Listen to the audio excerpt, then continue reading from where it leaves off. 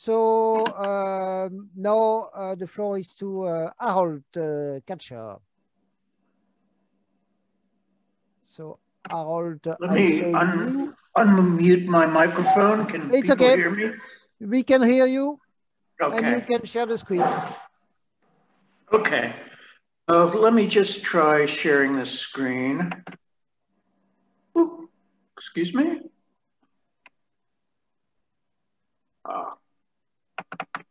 Yes. Sorry. Here you go. What the heck? It's okay. Great. Go ahead. Go back to that. Not speak already about so the two things you were disagreeing while we are trying. Yes, and this will explain it. This picture is blood levels of two inflammatory cytokines, IL-6 on top and TNF-alpha on the bottom. Now, it was Irena Conboy's point that it's factors in old blood that are important, not the factors in young blood. And she says, in fact, the factors in old blood stop the creation of the factors, the youth-promoting factors. But here we have a case where we have old rats that are treated solely with these factors, and these factors in total injected over the course of a week, completely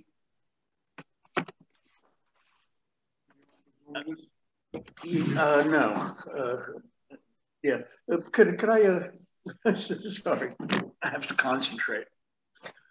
Okay, so point is, when we put in our youth promoting factors, which we purified, I'd like to give a bigger introduction, but we've just moved into this new apartment. We just moved in last night, and everything is in a heap, in a jumble.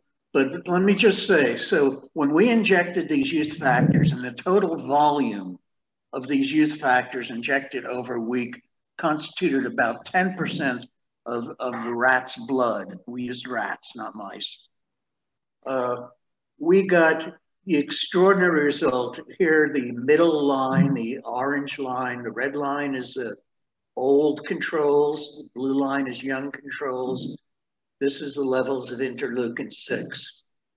We see that the levels of interleukin-6 drop to youthful, actually below youthful levels, and only then start to rise again.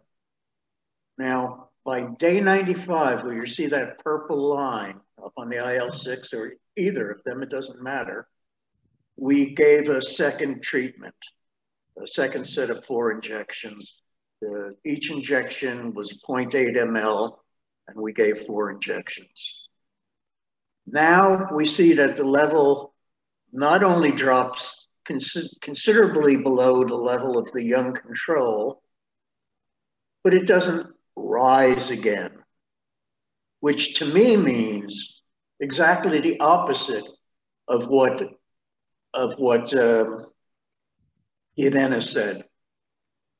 Here we see that in the presence of the youthful factor, first of all, we never removed the old factors. Although I had originally intended to do so, that was my plan.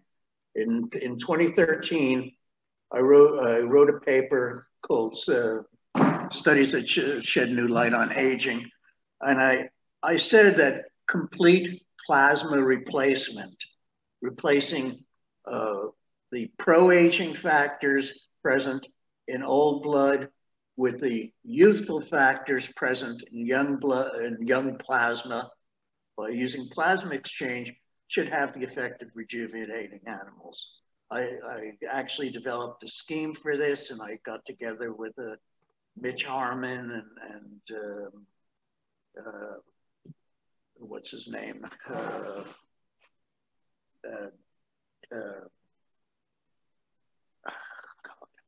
Sorry, it's still early in the morning for me, and we just moved in. Kiprov, Dobry Kiprov. To do such a trial in human beings, but that never worked out. In any case, I figured out what the youth-inducing factors should be like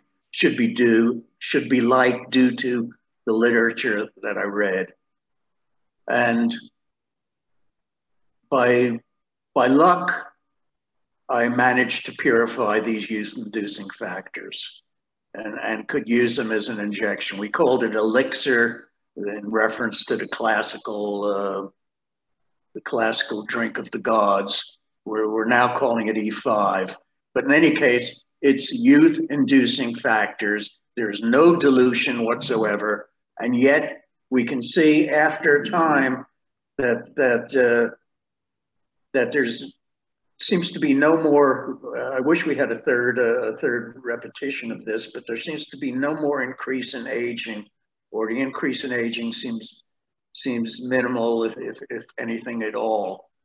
So we believe, one, that there are youth-inducing factors that are important, and that the way that these youth-inducing factors work is very much the same way that the Yamanaka factors work. And I think Rudy agrees with me about this. We believe, okay, so that's one thing.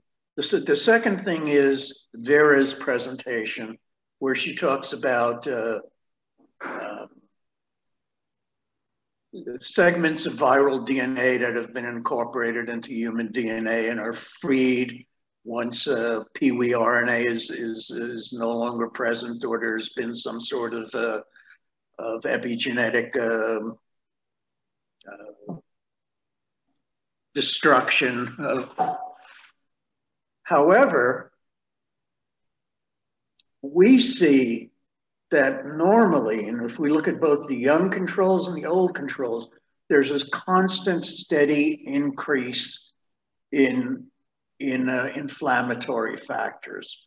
And once we add E5, once we add the youth-inducing factors, that level goes down. So either we're repressing all the viruses again, we're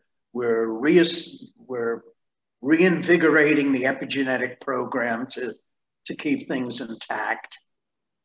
You know, basically, my idea of aging is different from many of the people here. I believe aging is an entirely programmed process. I believe that every life stage has a phenotype associated with it. And I believe that the phenotype is carried by the blood to the cells. And if we take a look, see if I can get another picture up. I dread this. I suppose I should get the other pictures down.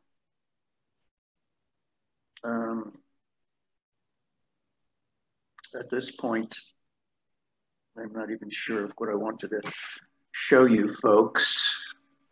Cognition, blood tests. Let's take a look at blood tests.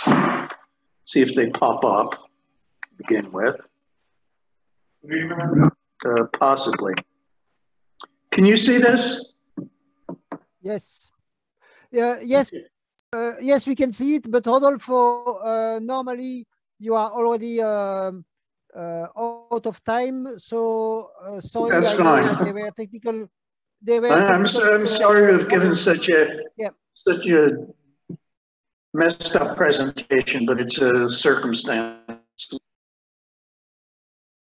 In any case, the work is valid and the ideas are valid, we think. So please, I'm finished, but I do want you to at least take a look at this and notice that all of the characteristics that we associate with youth come back after treatment. all the way from bilirubin to liver enzymes, to triglyceride levels, to HDA levels, cholesterol, blood urea nitrogen, all come back to the phenotype of a young animal. And these are all unrelated to each other. These measurements of liver function, kidney function, etc.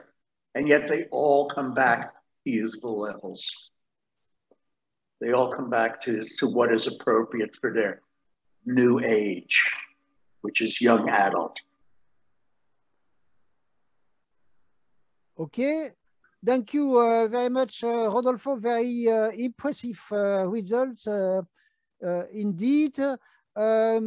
Sadly, we don't have time for questions at the moment, but I propose that there are answers in the there are questions in the chat, so I propose that you answer in the chat.